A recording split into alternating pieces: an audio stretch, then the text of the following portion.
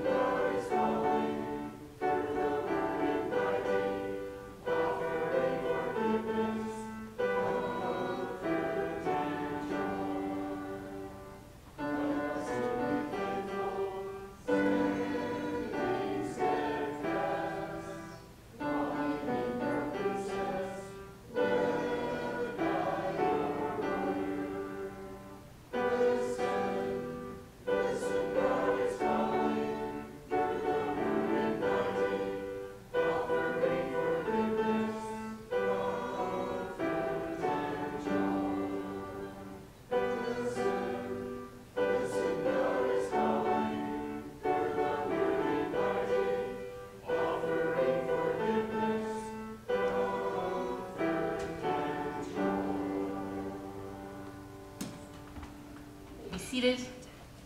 Welcome to worship at Lyndale Lutheran Church on the second Sunday after Epiphany. I am glad to be here, even though it's cold outside, and I am grateful that you all have ventured out as well. Does anyone have any announcements? Jennifer?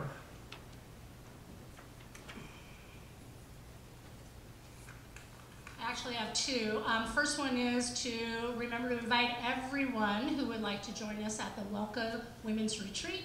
Up on Lake Sylvia outside of Annandale. It's happening February 9th, 10th, and 11th. And if you only want to come for Saturday, that is an option, and there are people who may still have room in their car to bring you.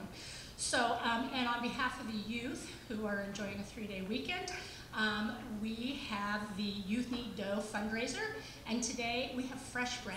After today, it will be frozen, but if you would like a loaf of very fresh sourdough bread, we're selling that for $5, and we have a plethora of soups on this cold day. We have sausage tortellini, roasted squash and sweet potato, minestrone, ham and bean, and sausage, spinach, white bean soup. All for sale, quart for $10.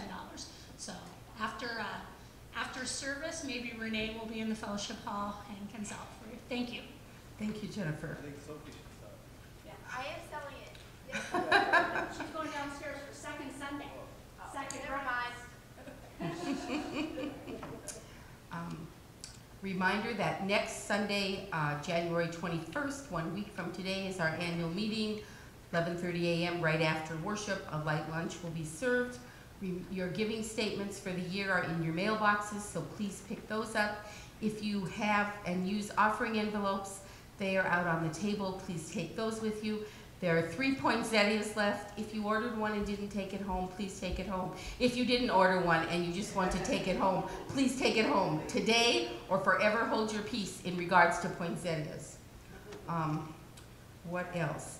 Also on February 10th, Saturday, it's the conference assembly, and that's important this year because it's in preparation for the Synod-wide Assembly, where we will be electing a new bishop. Bishop Ann has served the 2 terms that she is allowed by Constitution to serve.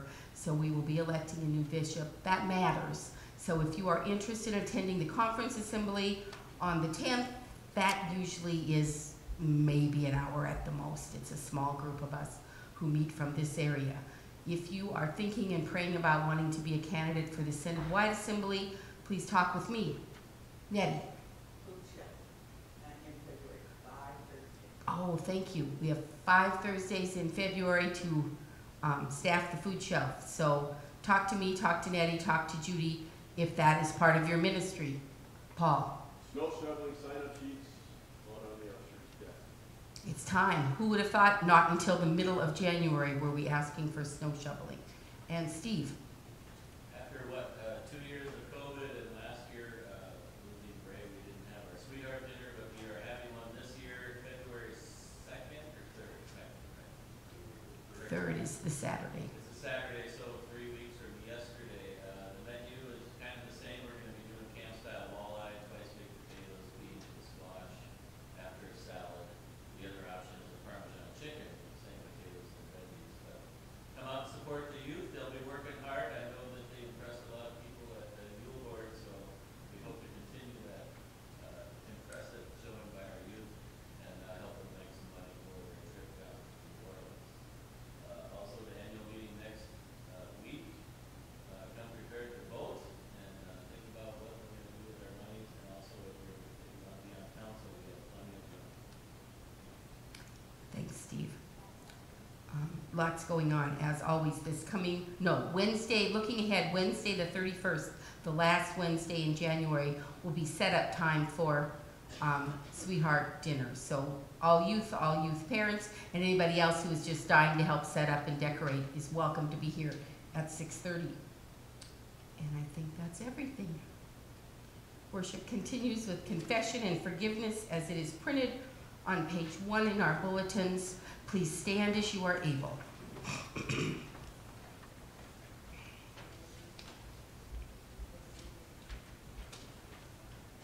We pause a moment to remember winter has arrived. It's cold and windy. There's snow on the ground.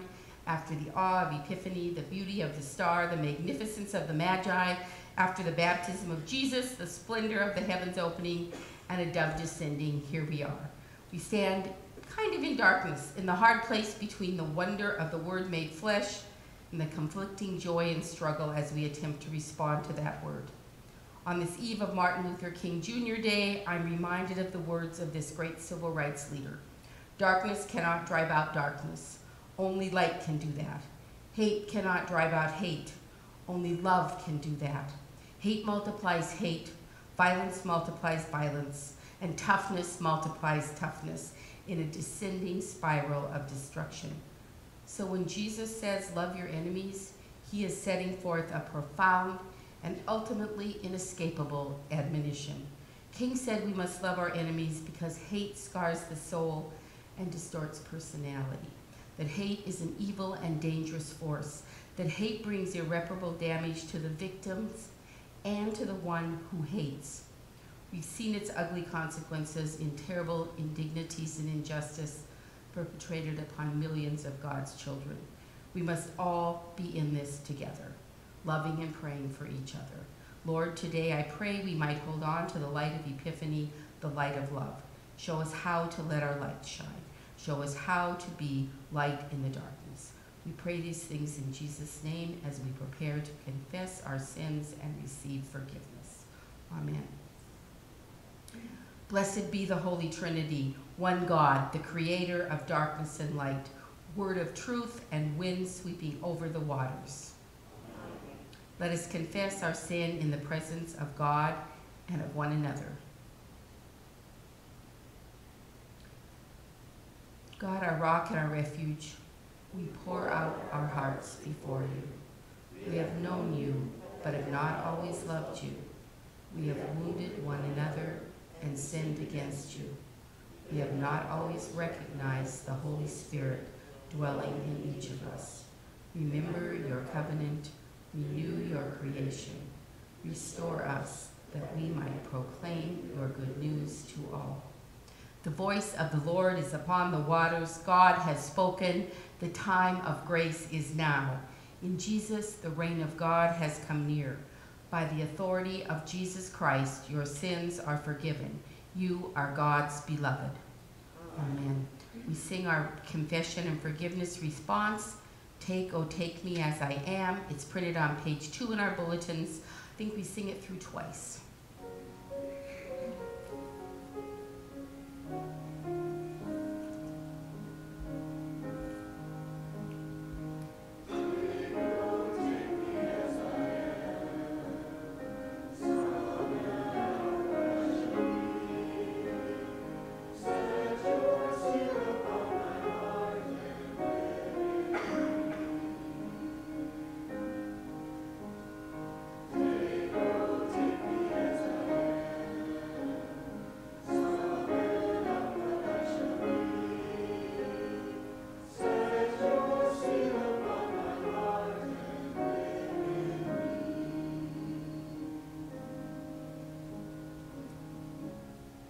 Let us pray together the prayer of the day, printed on page 2 of our bulletins.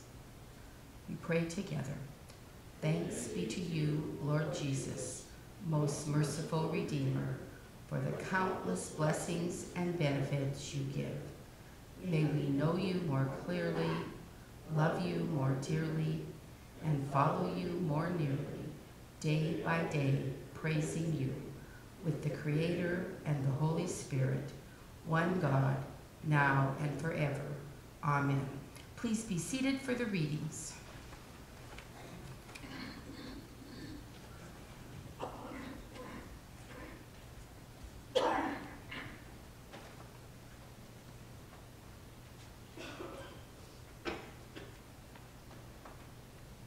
Our first reading is from 1 Samuel chapter 3, verses 1 through 10 and 11 through 20.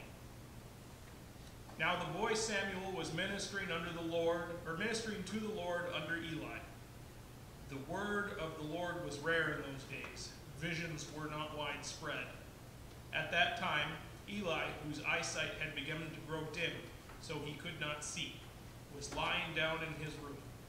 The lamp of God had not yet gone out, and Samuel was lying down in the temple of the Lord, where the ark of God was. Then the Lord called, "Samuel, Samuel," and he said, "Here I am," and ran to Eli and said, "Here I am, for you called for me." But Eli said, "I did not call, lie down again." So he went and lay down. The Lord again called, "Samuel," and Samuel got up and went to Eli and said, "Here I am, for you called for me." But he said, "I did not call, my son, lie down again." Now Samuel did not yet know the Lord, and the word of the Lord had not yet been revealed to him. The Lord called Samuel again a third time. And he got up and went to Eli and said, "Here I am, for you called for me." Then Eli perceived that the Lord was calling for the boy. Therefore Eli said to Samuel, "Go and lie down, and if he calls for you, you shall say, 'Speak, Lord, for your servant is listening.'" So Samuel went and lay down in his place. Now the Lord came and stood there calling as before, "Samuel, Samuel." And Samuel said, "Speak, for your servant is listening." Then the Lord said to Samuel, "See, I am about to do something in Israel that will make both ears of anyone who hears of it tingle. On that day I will fulfill against Eli all that I have spoken concerning his house, from beginning to end. For I have told him that I am about to punish his house forever, for the iniquity he knew, because his sons were blaspheming God, and he did not restrain them. Therefore I swear to the house of Eli that the iniquity of Eli's house shall not be expiated by sacrifice or offering forever. Samuel laid there until morning. Then he opened the doors of the house of the Lord. Samuel was afraid to tell the vision to Eli. But Eli called Samuel and said, "Samuel, my son." He said, "Here I am." Eli said, "What was it that he told you? Do not hide it from me. May God do so to you, and more also, if you hide anything from me, all that he told you." So Samuel told him everything and hid nothing from him. Then he said, "It is the Lord. Let him do what seems good to him." As Samuel grew up, the Lord was with him, and let none of his words fall to the ground. And all of Israel from Dan to Beersheba knew that Samuel was a trustworthy prophet of the Lord. Here ends the first reading. Our second reading today is from the first letter to Corinthians, chapter 6, verses 12 through 20. All things are lawful for me, but not all things are beneficial. All things are lawful for me, but I will not be dominated by anything. Food is meant for the stomach, and the stomach for food, and God will destroy both one and the other. The body is meant not for fornication, but for the Lord, and the Lord for the body. And God raised the Lord, and will also raise us by his power. Do you not know that your bodies are members of Christ? Should I therefore take the members of Christ and make them members of a prostitute? Never. Do you not know that whoever is united to a prostitute becomes one body with her? For it is said, "The two shall become one flesh." But anyone united to the Lord becomes one spirit with him. Shun fornication. Every sin that a person commits is outside the body, but the fornicator sins against the body itself. Or do you not know that your body is a temple of the Holy Spirit within you, which you have from God, and that you are not your own? For you were bought with a price, therefore. Glorify God in your body. Word of God for the people of God. Please stand as you are able for the gospel acclamation. Holly, holly, holly. It's on 172 in the front of our hymn books.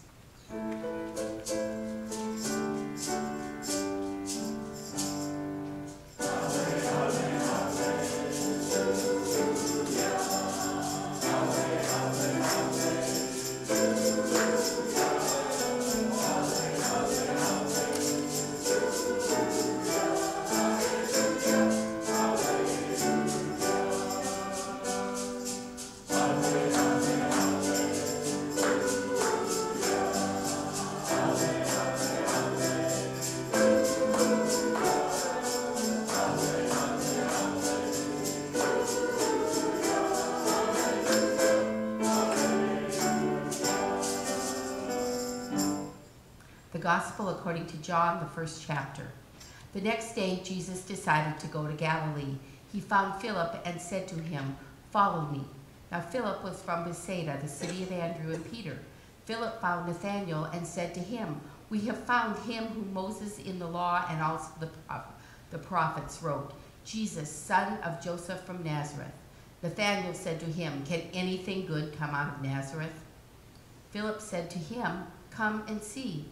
When Jesus saw Nathanael coming toward him, Jesus said of him, "Here is truly an Israelite in whom there is no deceit." Nathanael asked him, "Where did you get to know me?" Jesus answered, "I saw you under the fig tree before Philip called you." Nathanael replied, "Rabbi, you are the Son of God. You are the King of Israel." Jesus answered, "Do you believe because I told you that I saw you under the fig tree? You will see greater things than these." And Jesus said to him, "Very truly I tell you, you will see heaven opened and the angels of God ascending and descending upon the Son of Man." The Gospel of our Lord. Thanks be to God.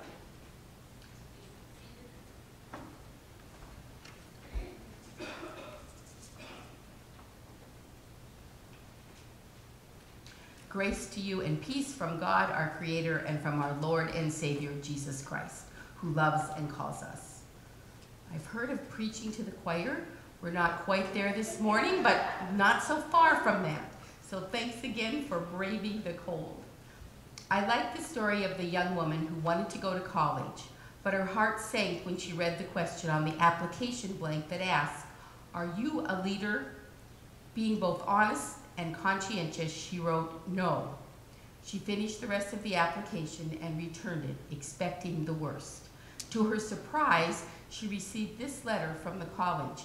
"Dear applicant, a study of the application forms reveals that this year our college will have 1,452 new leaders. We are accepting you because we feel it is imperative that they have at least one follower." Hooray! She was in, and we are in, named and claimed and called in our baptism, called to follow, not called to have all the resources or all the answers, not even all the right questions. We are called to follow. Nathaniel learned this. He was skeptical at first, but he was transformed. He became a follower because Philip invited him, saw him under the fig tree, and said, "Come and see. Come and see." We need to hear these words. We need to share these words.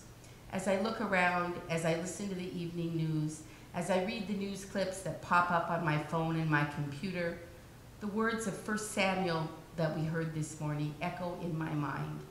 Both the word of the Lord and the visions were scarce. It can feel that way, whatever side of all the stuff we land on, when we allow ourselves to be convinced by leaders whose own lives are nothing we would emulate, whose actions over and over again are nothing we would approve of in friends or family. When we allow ourselves to believe the end justifies the means, when we continue to make exceptions for those we agree with, I wonder. But still, I will keep proclaiming, always there is hope. Hope because the word of the Lord always appears when it is least expected, even and maybe especially in those times when the word of the Lord and visions seem scarce. The many call stories in our Bible show us that our God is a God who knows us personally, knows us by name, and calls us into new life, calls us to walk in the light, calls us to follow. In baptism, we are called both by our given name and by our adopted name, Christian, that is, of Christ. All the baptized have a calling in God's world. God doesn't just call pastors and deacons. God calls children like Samuel and fishermen and tax collectors. A list of biblical calls includes God called Noah to follow instructions and build an ark. God called Abram and Sarai when they were old to leave their home and follow where God would lead, to go on a journey that would establish a nation. God called the boy Samuel out of a deep sleep, a story that affirms the faith of children. God called Esther, telling her she was made for such a time as this. God called Jonah, who turned out to be a rather reluctant prophet, even after spending a few days in the belly of a fish. God called Mary, a teenage girl, to give birth to the Savior. God called the Magi to follow the light. God called Peter to be a rock upon which a church could be built. God called Paul on the road to Damascus and set him on a path that would transform the world. And he too saw bright light.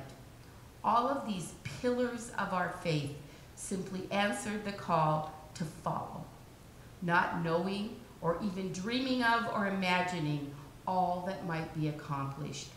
Follow and do their best. And through the work of the Holy Spirit, their best becomes giving their everything.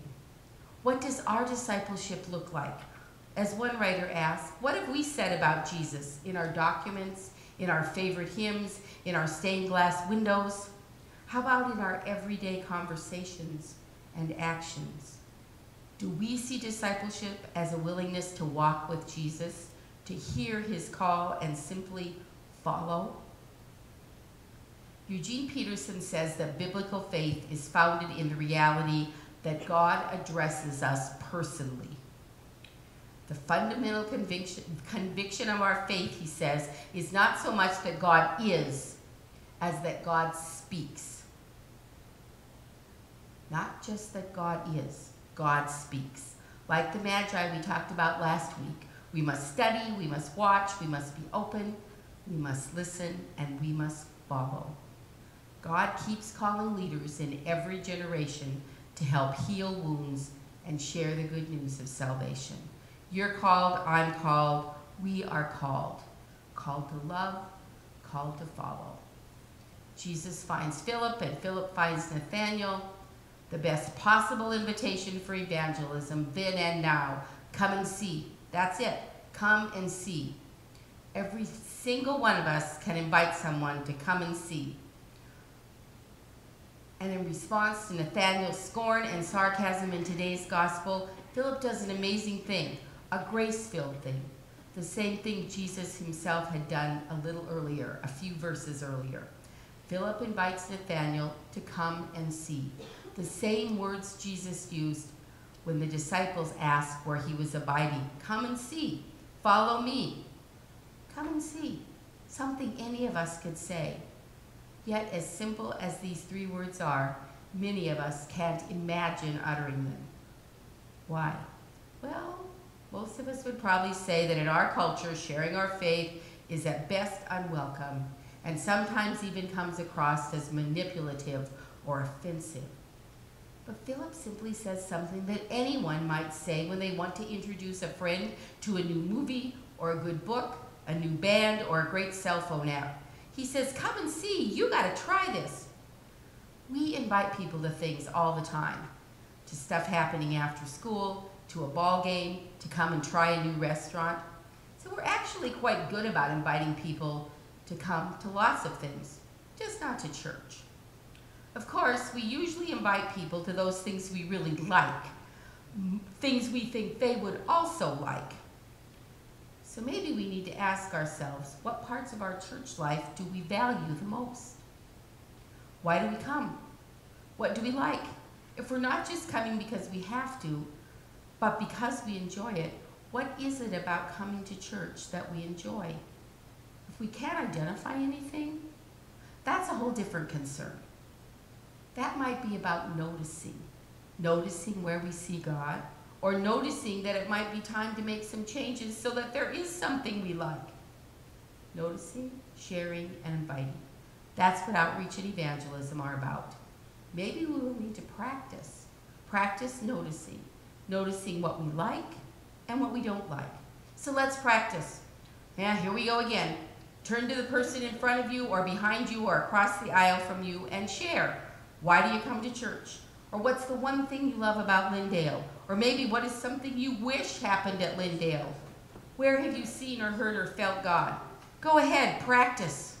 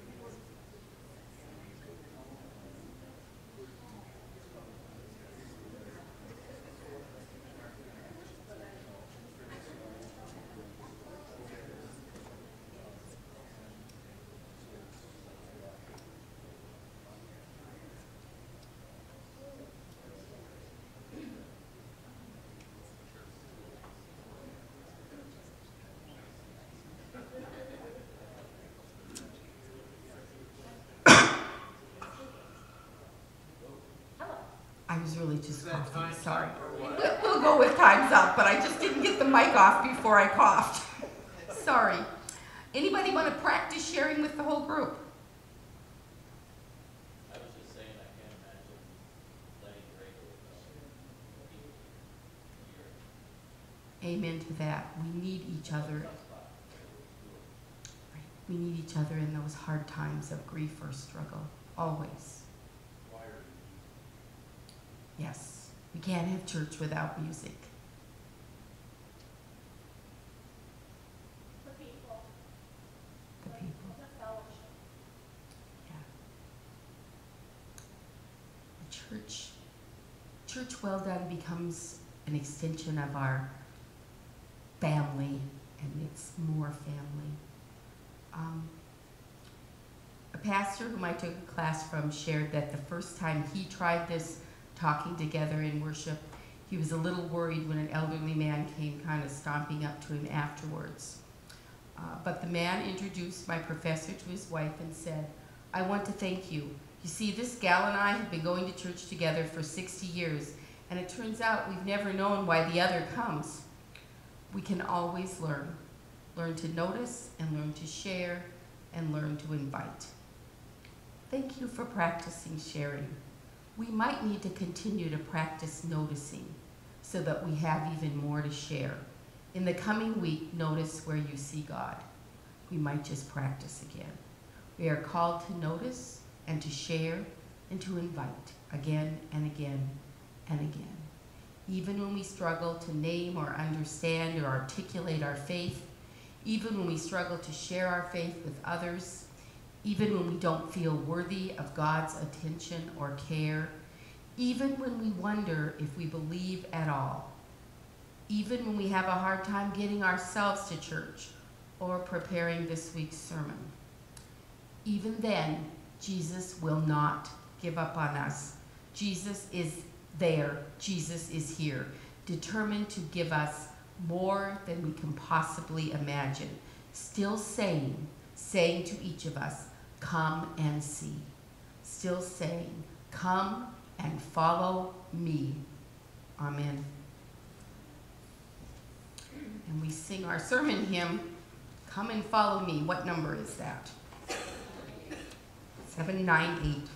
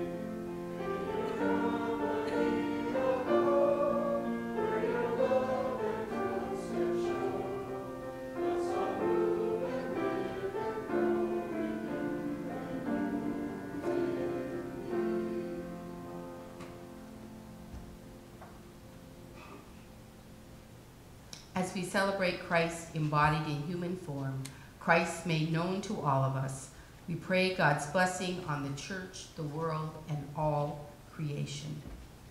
Encourage the ministry and mission of the church, God of truth. Bless our bishops, Anne and Elizabeth. Let leaders of your church and your world be trustworthy and accountable. Give them visions of justice and unity. Bring hope and healing to all communities. Help us answer your call to come and to follow. God of grace. Delight in the goodness of your creation, God of fig trees and fertile soil. Heal areas of the world harmed by human greed. Restore those recovering from natural disaster. Protect our forests and waterways and all the creatures that live in them. God of grace. Hold in your care any who suffer and struggle, God of compassion. You who know our inner hearts, be present with any who are oppressed, victims of racism or cultural violence, and all who long for help and healing, especially those we name now, aloud or in the silence of our hearts.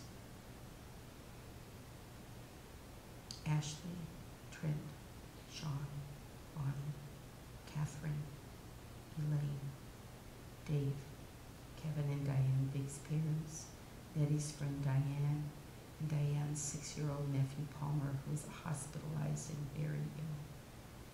Give you thanks again for the safe arrival of Blowert's great-grandson Jameson, and we pray for all expectant parents. We lift up all living with chronic illness and those who love them.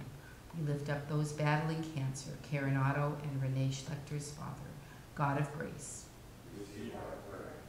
Give this congregation the anticipation and excitement of Samuel, so inspired and empowered to do your work in the world, God of unity. Nudge those who are hearing come and see with regards to serving on council or teaching or music or any leadership opportunities. Make us faithful as we work to be here for good, God of grace. Knowing the Holy Spirit intercedes for us, we offer these prayers and the silent prayers of our hearts in the name of our Savior, Jesus Christ. Amen. May the peace of Christ be with you all. Please share God's peace with one another.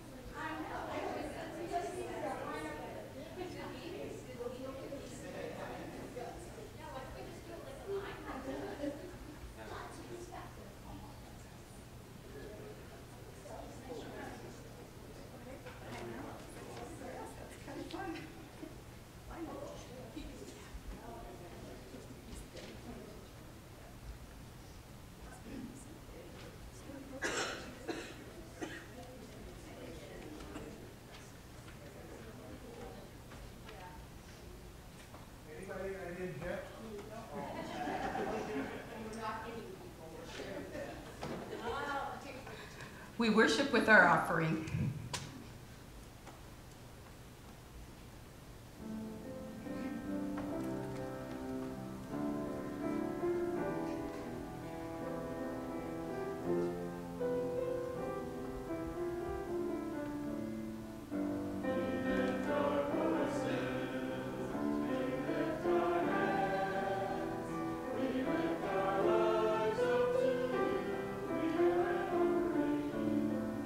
Lord,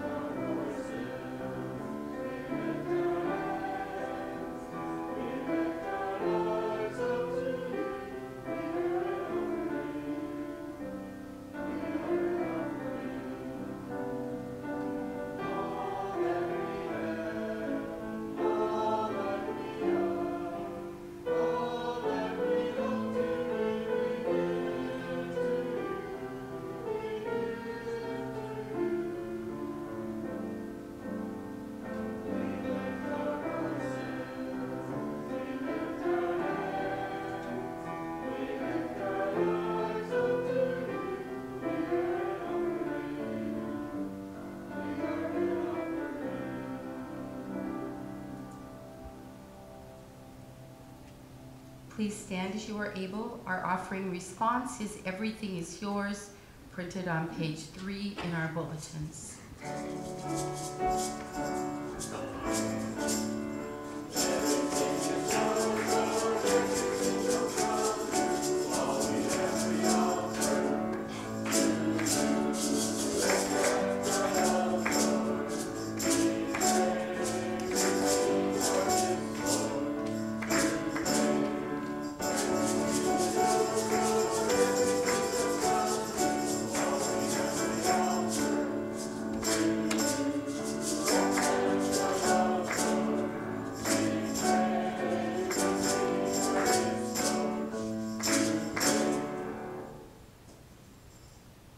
We pray our offering prayer printed on the bottom of page 3 in our bulletins. Most merciful God, we offer with joy and thanksgiving what you have first given us, ourselves, our time, and our possessions, signs of your gracious love. Receive them for the sake of him who offered himself for us, Jesus Christ our Lord. Amen. Our God loved the world so much that he sent his son Jesus, who did indeed offer himself for us. And on the night in which he was betrayed, our Lord Jesus took bread, gave thanks, and gave it to his disciples, saying, "Take and eat, this is my body given for you. Do this in remembrance of me." Again, after supper, Jesus took the cup, and when he had given thanks, he gave it for all to drink, saying, "This cup is the new covenant in my blood, shed for you and for all people for the forgiveness of sins. This do as often as you drink it in remembrance of me." Lord, remember us in your kingdom and teach us to pray.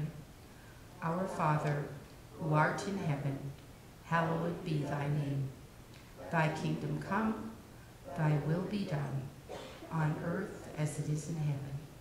Give us this day our daily bread, and forgive us our trespasses, as we forgive those who trespass against us. And lead us not into temptation, but deliver us from evil. For thine is the kingdom, and the power, and the glory, forever and ever. Amen. Please be seated. We will commune around the altar at the direction of our ushers. You will receive a wafer and a glass of wine or grape juice. The grape juice is in the center of the trays. At Jesus' table, heaven and earth are joined as one. Come and see. I invite communion assistants to please come forward.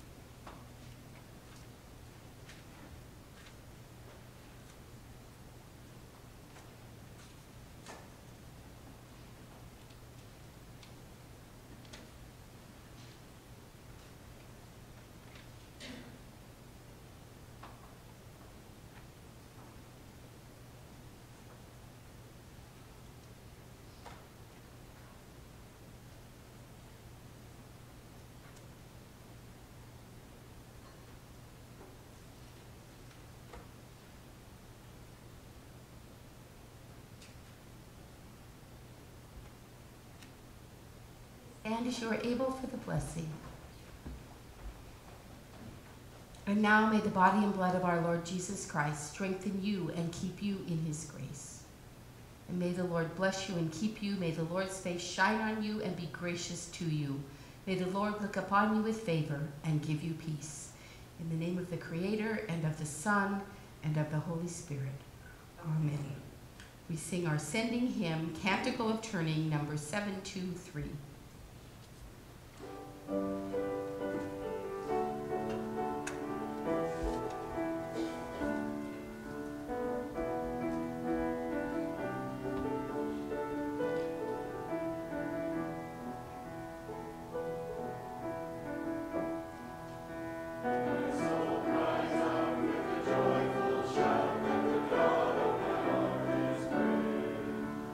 Spirit sings of the wondrous